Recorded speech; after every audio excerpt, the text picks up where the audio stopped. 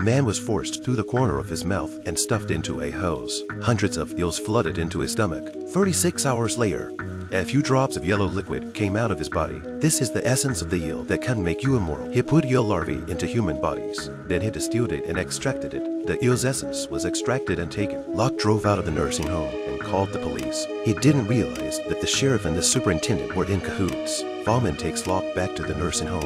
Follmer threw Locke in the eel pond and tortured him. And under the torture, Locke realized he was hallucinating a lot. This second, he sees an eel writhing in the toilet tank. The next moment, they were all gone. He went down to the basement to question Follmer what he was doing to himself. They get into a heated argument. Locke sets the basement on fire with his lighter. Follmer's body is on fire, but he quickly puts it out. Follmer dragged Locke to the sink. He was going to strangle him with his own hands. And that's when Follmer's daughter, Hannah, arrived. And with Hannah's help, Locke was rescued. Locke rode out of the sanatorium with Hannah on his bike.